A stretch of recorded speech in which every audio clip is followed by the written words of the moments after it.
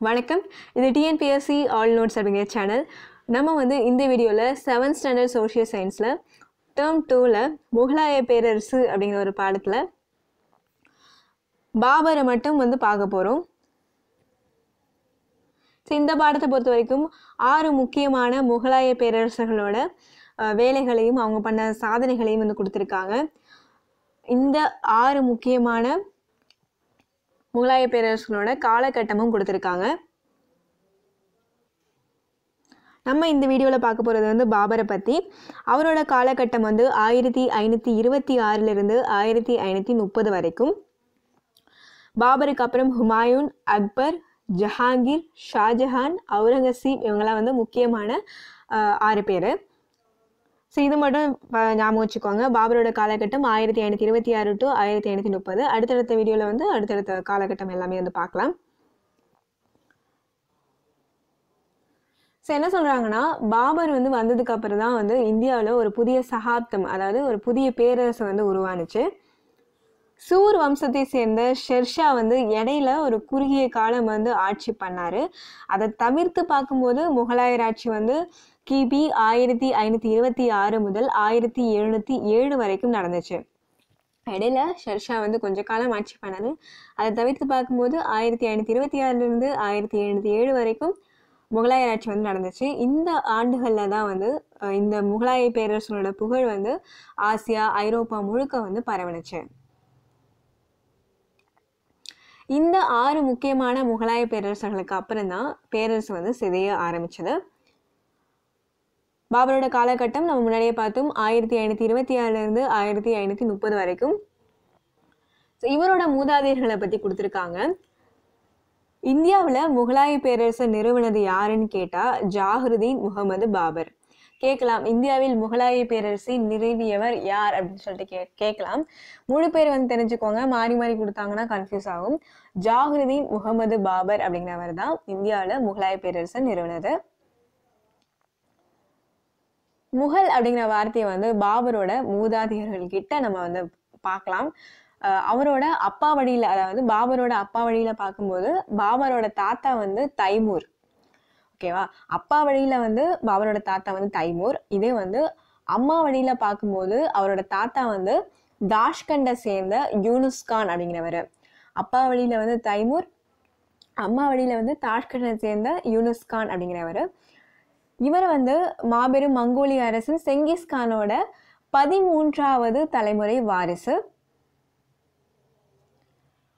எப்போ பிறந்தாரு பாபர், எப்போ பிறந்தார் இது வந்து முக்கியம். 1483 பிப்ரவரி 14 அன்னைக்கு பிறந்திருக்காரு. திரும்ப சொல்றேன், பாபர் பிறந்த வருடம் 1483 பிப்ரவரி 14. அவருக்கு வந்து ஜாஹிருதீன் முகமது அப்படின்னு சொல்லிட்டு பேர் வச்சாங்க. ஜாஹிருதீன் அப்படின்னா என்னன்னா, நம்பிக்கையை காப்பாற்றுறவர். இதுதான் வந்து மீனிங். ஜாஹிருதீன் அப்படிங்கிற மீனிங் வந்து நம்பிக்கையை காப்பாற்றுறவர். அதுக்கப்புறம் தன்னோட 12 வயசுல மத்திய ஆசியாவில் ஒரு சின்ன அரசான பர்கானாவை வந்து பரம்பர சொத்தா அவருக்கு கிடைச்சது.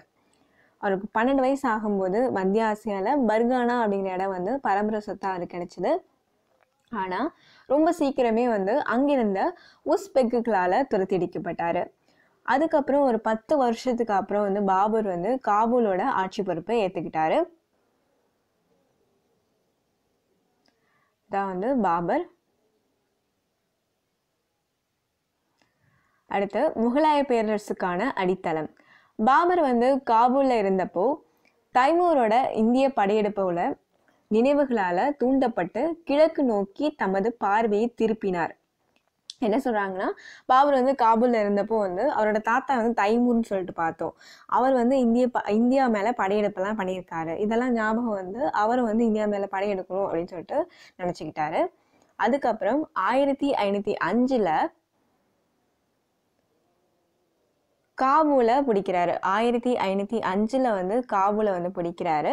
அதுக்கப்புறம் இதே வருடம் 1505 வந்து இந்தியாவை பார்க்க வந்து தன்னோட முதற் படையெடுப்பை வந்து பண்றாரு. முதலாக இந்தியாவை வந்து நோக்கி படையெடுப்பு எடுத்த வருடம் வந்து 1505. இருந்தாலுமே வந்து அதே நேரத்தில் வந்து மத்திய ஆசியா இந்த பகுதியிலையும் வந்து அவர் கவனம் வந்து செலுத்த வேண்டியிருந்துச்சு.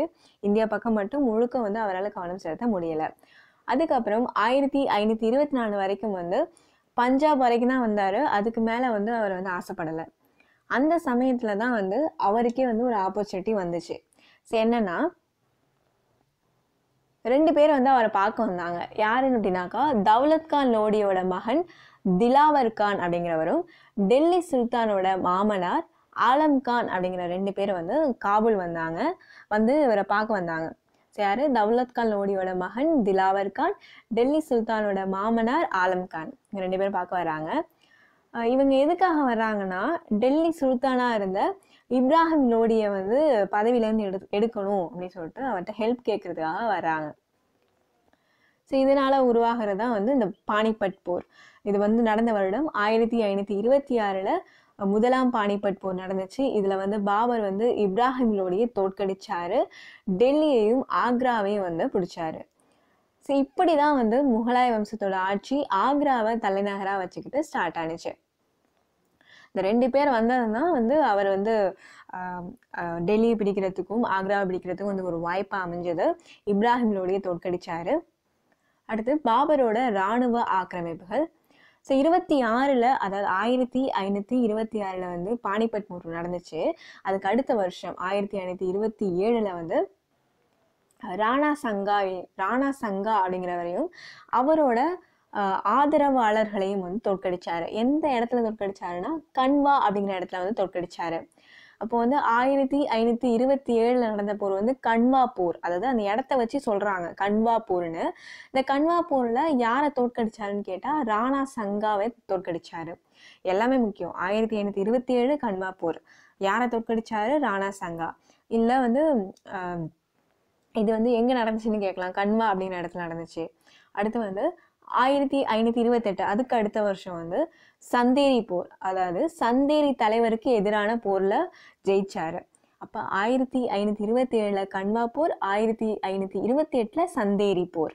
அடுத்தது 1529ல் வங்காளம், பீகார் இந்த இடத்த சேர்ந்த ஆப்கானிய தலைவர்களை வந்து ஜெயிச்சார். இது எல்லாமே வந்து வரிசையா நடக்குது. 1527 கன்வா, 1528 சந்தேரி, 1529ல் வங்காளம், பீகாரை சேர்ந்த ஆப்கானிய தலைவர்களை வந்து ஜெயிச்சாரு. ஆனா அவரோட வெற்றிகள் எல்லாம் வந்து ஒருங்கிணைக்கிறதுக்கு முன்னாடியே வந்து 1530ல் பாபர் வந்து இறந்து போயிட்டாரு. பாபர் வந்து 2 மொழிகள்ல வந்து புலமை வாய்ந்தவரா இருந்தாரு. என்ன மொழினா, துருக்கியம், பாரசீகம். இந்த 2 மொழிகள்ல வந்து புலமை இருந்துச்சு அவருக்கு. அடுத்து அவரோட சுயசரிதை வந்து எழுதியிருக்காரு.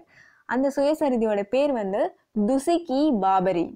துசிக்-இ-பாபரி அப்படிங்கிறது பாபரோட சுயசரிதை. இதுல வந்து இந்துஸ்தான் பத்தி அவரோட கருத்துகளையும் விலங்குகள், செடிகள், மரங்கள், மலர்கள், கனிகள் குறித்தும் பதிவு பண்ணியிருக்காரு. செங்கிஸ்கான் வந்து அவரோட மகன்கள்ல யார் வந்து தகுதியானவரா இருக்காரோ அவரை வந்து அவரோட வாரிசா நியமிச்சிருந்தாரு. அந்த மரபுல வந்தவர் தானே பாபர். அதனால வந்து அவருமே வந்து தனக்கு பிடிச்ச அவரோட மூத்த மகன் ஹுமாயூனை தன்னோட வாரிசா வந்து அறிவிக்கிறாரு. சரி, இந்த போட்டோ கொடுத்துருக்காங்க. இவர் யாருன்னா, ராணா சங்கா. நம்ம பார்த்தோம்ல கன்வா போர்ல வந்து தோற்கடிச்சதுன்னு சொல்லிட்டு பார்த்தோம்ல, அவர் தான் வந்து அவரோட போட்டோ தான் கொடுத்துருக்காங்க. 1527 நடந்தது கன்வா போர். ஸோ இதோட வந்து பாபரை பற்றி கொடுத்துருக்க பாயிண்ட்ஸ் வந்து முடியுது. அடுத்து வந்து ஹுமாயூனை பற்றி கொடுத்துருக்காங்க.